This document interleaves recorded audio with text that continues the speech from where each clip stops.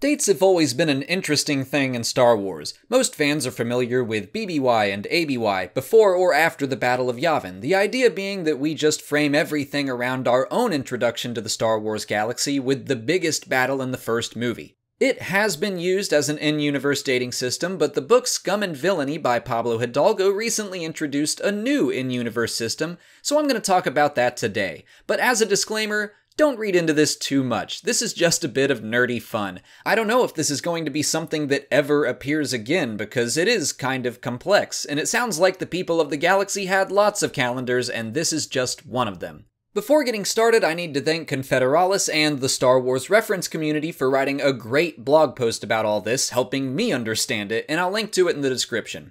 So, Scum and Villainy breaks down case files from throughout history, and each of them come with this string of numbers, but a couple of times some of those numbers are specifically called out as dates. For example, Anakin's Boon to Eve race was in the year 7945 CRC. Tandivo graduated from the police academy in the year 7953.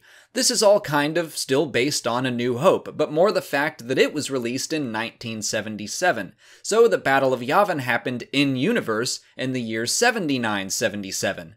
The Phantom Menace takes place 32 years before, and hey, that lines up with 7945. Padme's assassination attempt in Attack of the Clones is also mentioned as the year 7955, which also lines up.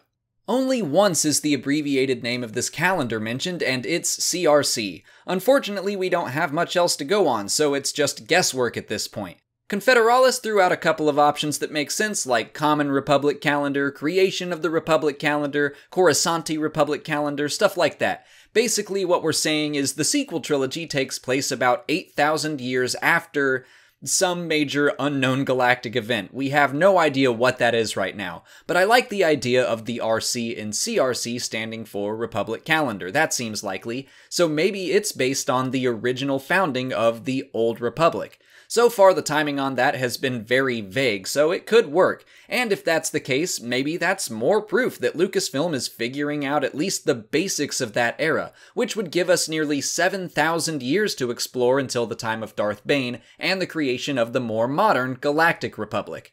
Again, I don't want to read into this too much. These dates could mean absolutely nothing, but the possibility of a new calendar that may or may not hint at a more concrete timeline got the nerd in me very excited. Now I have to decide what system to use for the next complete canon timeline video, BBY, ABY, or CRC. Decisions. Anyway, please remember to check out the Star Wars reference blog post on the topic if it interests you, because they take an even deeper dive into everything, and they are nerds worth following. But that's it for today. If you haven't already, please like this video, subscribe to the channel, follow us on Twitter, Instagram, and Facebook, and consider checking out our Patreon page. As always, thanks for watching, and may the Force be with you.